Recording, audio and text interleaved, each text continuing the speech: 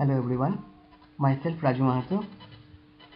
There are several frameworks which enables you to make cross-platform mobile application, and Corona SDK is the one of them, which gives you an opportunity to make application for different platforms like iOS and Android.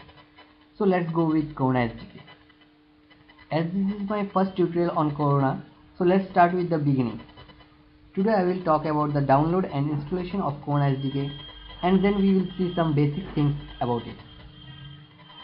So from where we can get this Corona SDK? Simply going to coronalabs.com. This is the official site for the Corona. Here you can see that a button, try it and buy it. If you want to buy the licensed version, then you can click on here, and if you want to try the trial version or not, nowadays it's not a trial version.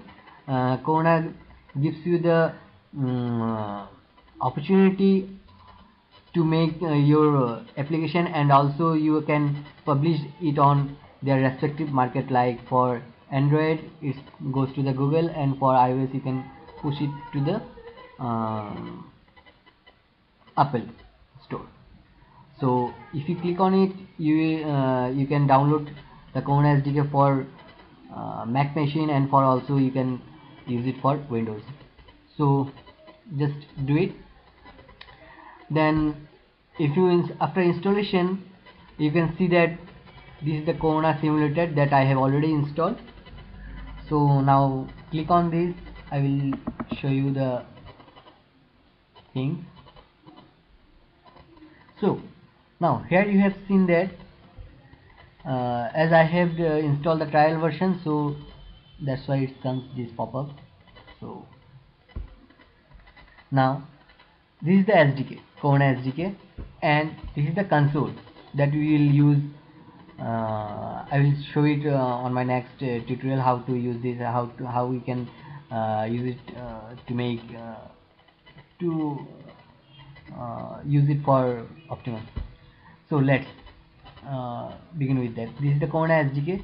Now after installation, with installation you can get some sample apps. Like on click on this is the list of sample apps for different categories of application, like graphics. Here you can see the graphics application, hardware related application, interfaces. So these are the demos that comes with the Corona SDK. So these are very much useful for the beginner who begins with from A to from start.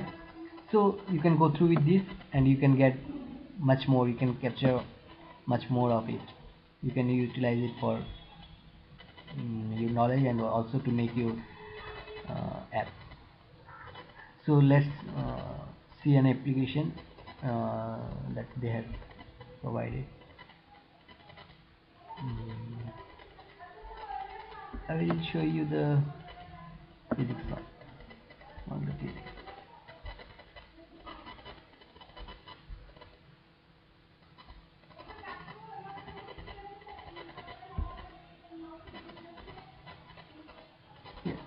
Oh, one thing I have forgot, that Corona SDK is best for actually it's basically if you use it for making 2D games, you can get the much more benefit from it. There is it's having the physics engine within it. So this is a demo app that comes with the Corona SDK. Now if I click on this, tap on this screen, here you can see that how to do the things. Then you can also view your application for different platforms like iPad, how it comes like look like with iPad. Here it looks in iPad. Then also you can see it for different platforms like iPhone, iPad Retina that comes nowadays. It comes into the market, iPhone, iPhone 4, iPhone 5. Then for Android, the Droid, Galaxy S3, Galaxy Tab, Nexus, Sensation. Even you can also check your UI for these different Kindle Fire SD. This is the Kindle Fire SD simulator. For different device you can check it. You check it. You can check your application like here Galaxy Tab.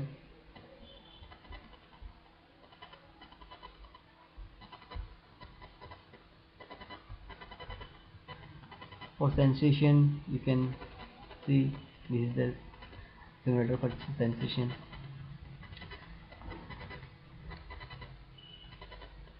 So that's it for today.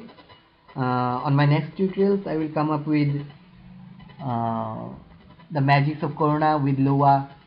Till then, goodbye, keep coding.